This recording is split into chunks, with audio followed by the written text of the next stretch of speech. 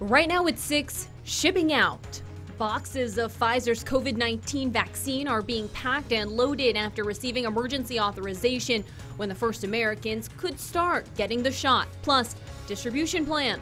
Local health officials talk about the timeline for vaccinating people in Hampton Roads. Well, a massive operation is now underway to get Pfizer's COVID-19 vaccine out to the public. As we've reported, it received emergency authorization from the FDA late last night. Well, thank you for joining us, everyone. I'm Kayla Gaskins. The Chief Operation Officer of Operation Warp Speed says the vaccine will begin moving from the Pfizer facility to sites across the U.S. this weekend. He says the first shipments will arrive Monday morning at 145 sites. Hundreds of other sites will get the vaccine Tuesday and Wednesday.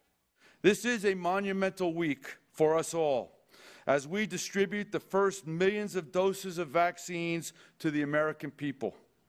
But each week that follows, we will have more doses ready for allocation and distribution. General Gus Perna says their main priority is the safety and security of the vaccine and its shipments. Pfizer has a deal with the U.S. government to supply 100 million doses of the vaccine by next March. It requires 2 doses, so that covers about 50 million people.